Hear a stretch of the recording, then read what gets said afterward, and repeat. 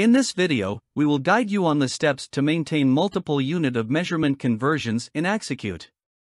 There are 3 levels of hierarchy in the type of unit of measurement conversion, coming down from global to item, and then to customer and vendor. A global conversion is a general conversion that is available to all the items sharing either of the specified unit of measurement in the system.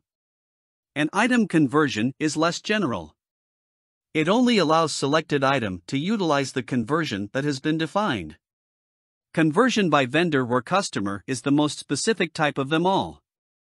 It allows you to define a conversion between 2 units of measurement for an item coming from a specific vendor or customer.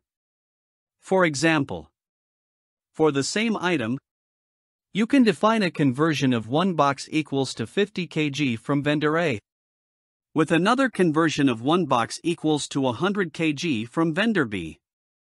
This is especially useful if you have multiple packaging styles for an item and you would not want your workers to mess up the transaction. To create a unit of measurement conversion, go to the master files in the home page. Click on the UOM conversions. Click on the Add button. It is easier to assign the bigger packaging unit as the base UOM, and the converted UOM a smaller and more discrete unit.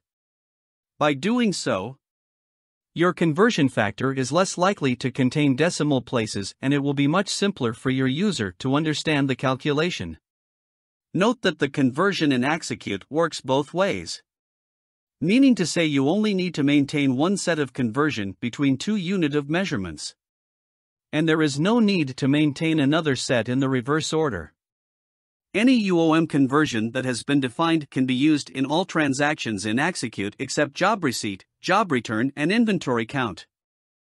If there is a UOM conversion defined, click on the search button next to the UOM field to select the UOM that you want.